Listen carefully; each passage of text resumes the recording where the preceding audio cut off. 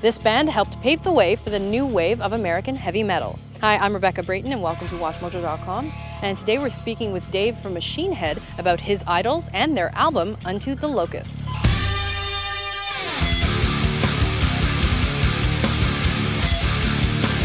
So we always like to start with the origin stories of the bands that we interviewed, so if you wouldn't mind telling us how Machine Head originated. Machine Head originated from Rob, our singer, started the band. You know, at the time, talking like early 90s, 92 or so, there was a bunch of bands from the Bay Area that were metal at one time, and now we're becoming these funk bands like the Red Hot Chili Peppers. Rob wanted something like, Pantera, Sepultura, a common denominator of music that we all have, you know what I mean? Like growing up on Maiden and stuff, and he wanted a heavy metal band, so he formed Machine Head.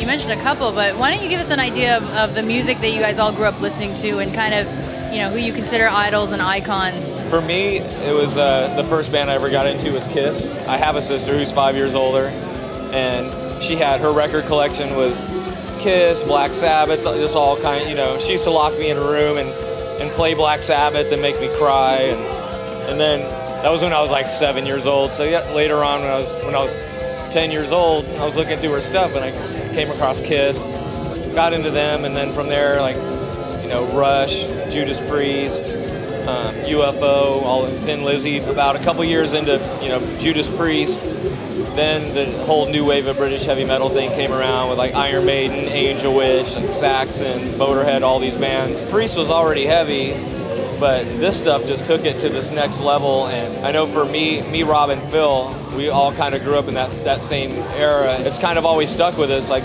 those are still bands that when we're writing music, we either thinking about them or we have their posters up in our practice room or just left this huge mark on us.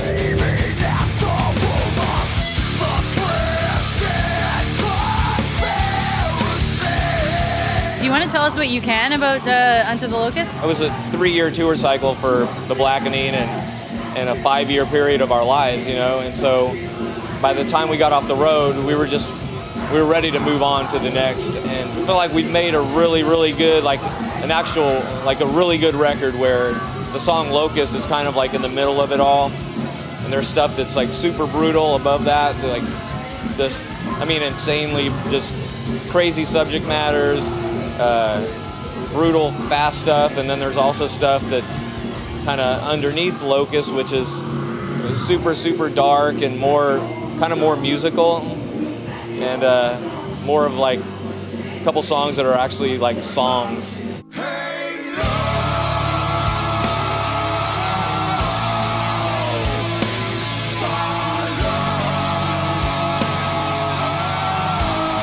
Now, I read Rob said something about how the album was about music as a religion.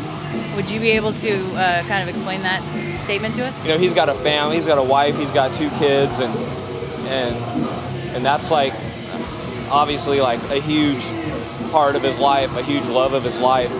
And then he's also got music, which ultimately interferes with that. There's a part of his brain that no matter what he's doing, there's always like a Machine Head factory going. There's something going on in there. Music for all of us has always been like the one thing in our lives that has been great. Even when it's bad, even when things are going bad, we want to make it better because we love doing it so much. So definitely our religion, for sure.